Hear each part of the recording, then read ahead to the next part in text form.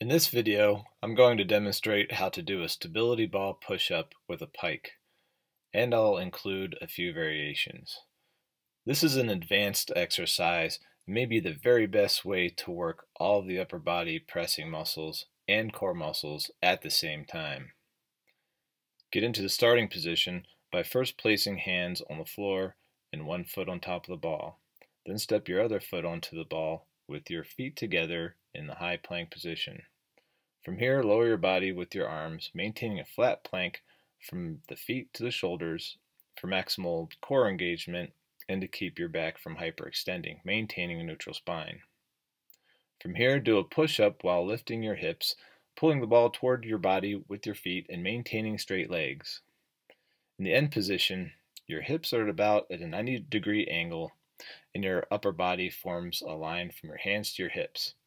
Repeat the movement for desired number of repetitions.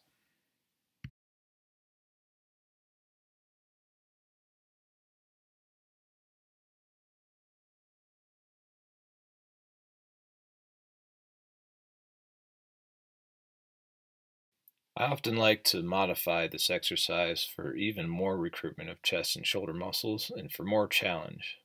I do this by bending at the knees in the starting position so that my upper body is more parallel to the floor from my knees to my shoulders. From here, I do the movement as before, but as I press upward, I extend my knees, straightening my legs as I go up. This increases range of motion for my upper body for more complete engagement of the chest, shoulders, and triceps. There are many other ways to modify this exercise. One way is to add a torso twist for fuller core engagement. Another is an alternating leg lift or a single leg lift. You could also do shoulder presses from the end position.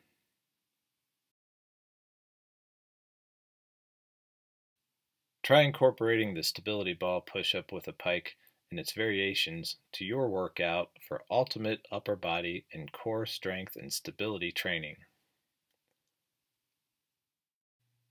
Thank you for watching my video. If you would like to learn more, such as how to best incorporate this exercise or any other exercise into a complete fitness program that suits your individual needs, feel free to contact me.